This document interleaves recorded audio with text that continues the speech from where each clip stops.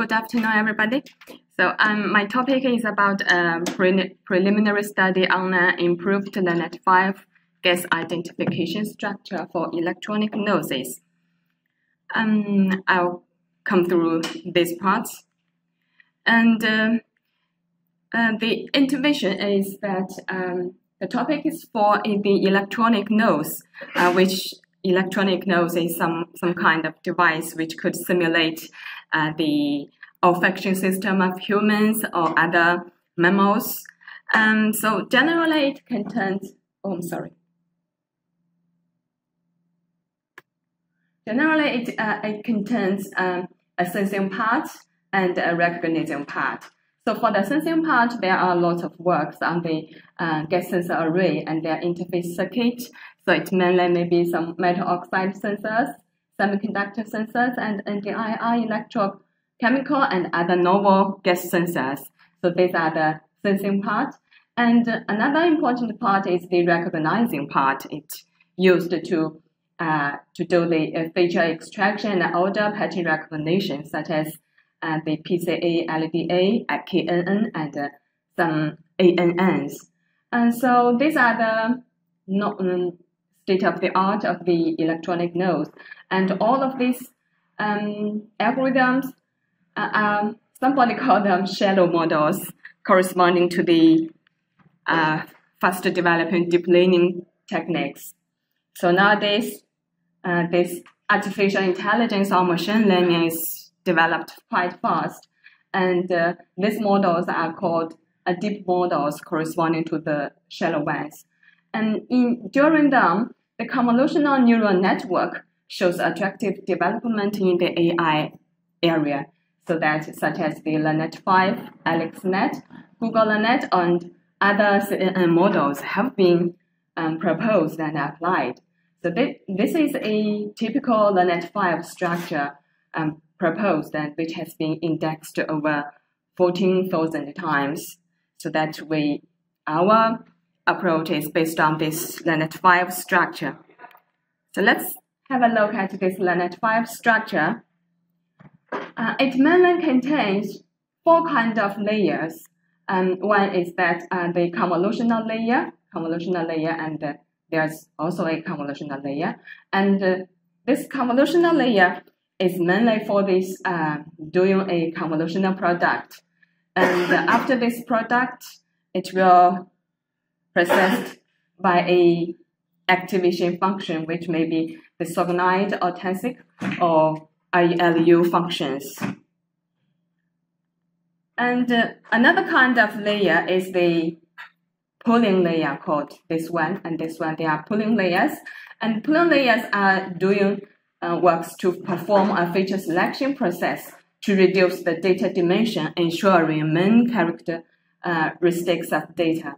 So some kind of maximum pooling, mean pooling, and random pooling are their typical methods. And so the third kind of layer is the fully connected layer. It's about this layer. It's just like this general layer, such as in the artificial neural networks.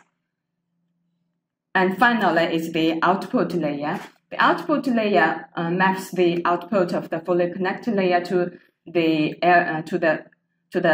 range of 0 to 1. So this is the typical process. So this is about this LeNet-5 structure. Based on this, we are doing some works on the gas recognition. So we built up a gas sensor array. It contains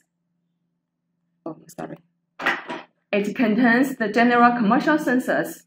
This from Taguchi company. These are general, widely sensed sensors. It could respond to some flammable gases and explorable gases, or some VOCs. So its selectivity is not quite good. Yes, that's the point. So that, and we built this setup And our target now is set it as the methane, carbon monoxide, and their mixtures. So as for carbon monoxide and methane, we set them 4 concentrations, and the mixtures is this methane of these 4 concentrations, and with carbon monoxide of these 3 concentrations.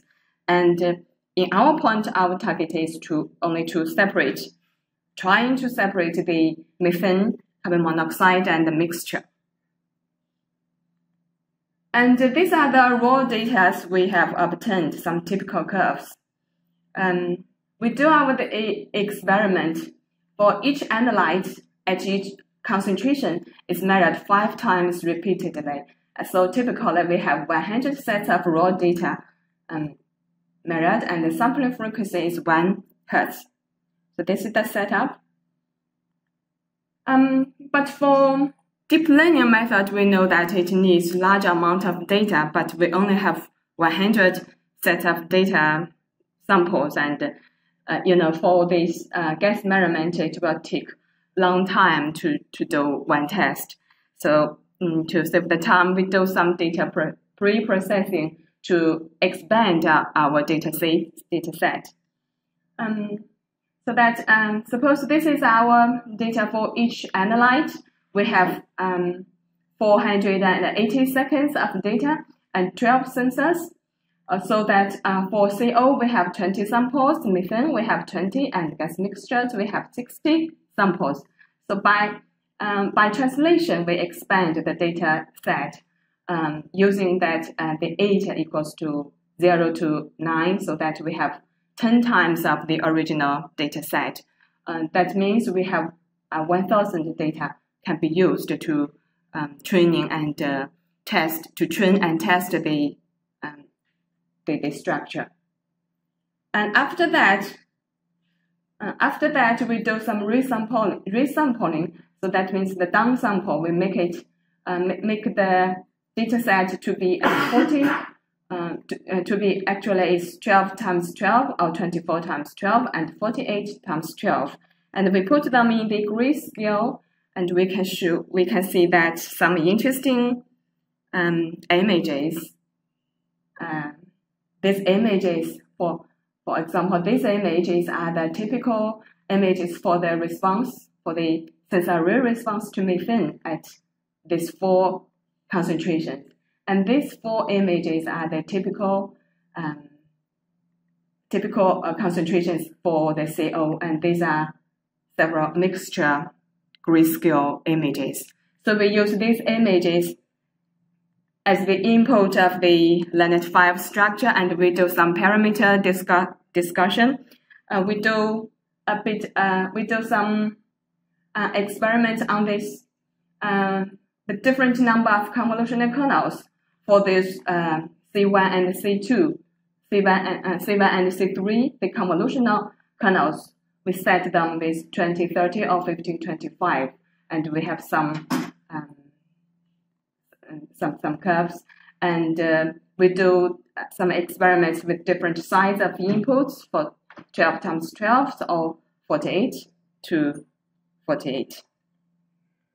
And based on this experiment, we find that for the different number of kernels and the input data size, we do something have obtained different recognition rate, and these are the time of the during the test period. We are interested in this time because that the deep learning method have lots of parameters. We can have a look at this. So we build this LeNet-5 structure. We have these parameters. We have counted all of the parameters out. It may have 200 convolutional neurons and 150, and lots of neurons in these deep learning models, so that it will cost lots of computation load. And that is why we concentrate on this time. And we do some comparison with the general used multi-layer perceptron, that is a typical algorithm in artificial neural networks and the probabilistic neural network with the same input. And we can see this recognition rate by this deep learning method, by this improved LeNet-5 structure, we can get very high recognition rate.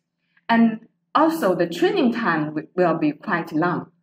But for the test time, it's just quite similar based on the same computation environment. Yeah. So we can say that we can ignore this time thing, and by this method we can get a quite high recognition rate. So this is my work. We can come to this conclusion. We have done some works on the CNN-based gas recognition method for electronic nodes. And an improved LeNet-5 structure is designed, and their parameters we have studied. Also, for this structure, we propose these grid-scale order patterns for gas presentations, and compared with the general MLP and PNN, this improved gas CNN obtained higher classification accuracy, which improves the correctness of the structure and the effectiveness of the algorithm.